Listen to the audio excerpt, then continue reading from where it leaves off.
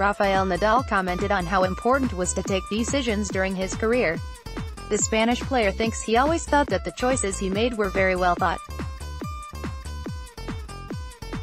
Like everybody, I made mistakes, I did things well, but everything I did, it was with my heart, you know, and believing that was the thing that works better for my tennis career and for my personal life, too, said Nadal. Of course, I make mistakes.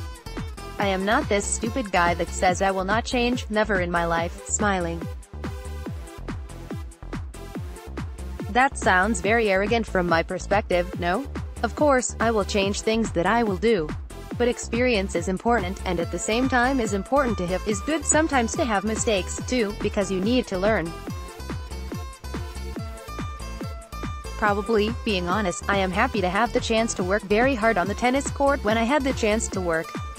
But at the same time, I am very happy that I was able to enjoy my personal life outside of tennis, too, no? It's true, I went partying, I went fishing, I played less than my friends, I was very focused on tennis, yes, but for me, tennis has been a very important part of my life, but not everything. So that's important that I am 32, almost 33, and I don't have the chance that I missed a lot of things in my real life. That's something that I'm proud of, said Nadal.